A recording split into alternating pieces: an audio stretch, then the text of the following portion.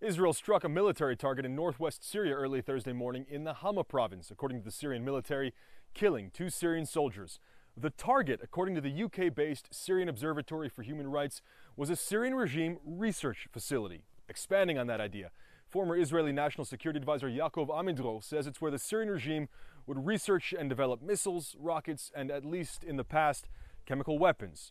That's why he says this is a new level of Israeli involvement in Syrian civil war. Israel has struck Syria dozens of times in the past, according to Prime Minister Benjamin Netanyahu, but those have been according to Israel's red lines. Israel will not allow weapons shipments to go from Syria to Lebanon and to Hezbollah, and it will not allow Iran to get a foothold from which to launch attacks on Israeli territory. This was above that. It wasn't a weapons shipment or a weapons convoy or warehouse. It was an established facility, and that's why Amidrov says it was a new level of involvement. Syria, for its part, has promised to retaliate in the Golan Heights or in Lieberman.